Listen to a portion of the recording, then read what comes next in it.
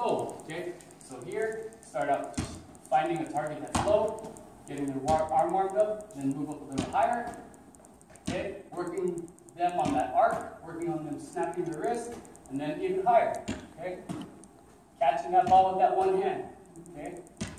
When you start bringing in the other hand, this hand is basically just a guide hand, okay? So when you shoot the ball, you're not shooting it with two hands, okay? A lot of these kids, granted they're small, they're going to shoot it with two hands because they're overcompensating for the lack of strength with the ball. So they're going to be shooting with two hands. But when they get older, this is just a guide hand. So essentially, if you're watching like high school, collegiate, pros, for the most part, when you see them shoot, okay, they're not shooting with two.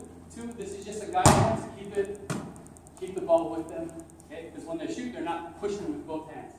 This is just on the side. And you always want, the way that you want to set it up is, you want their hands on the ball as big as possible, fingers spread out, and the guide hand, you usually want their thumb in this pocket right here.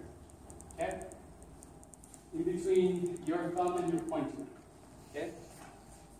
Obviously this ball is really small, so it looks a little weird on this, but that's where you want your offhand to be, in between the pointer and the thumb.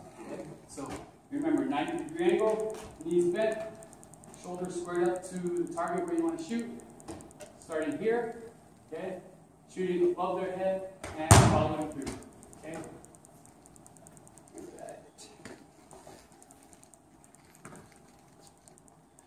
So when you guys are done with all of this,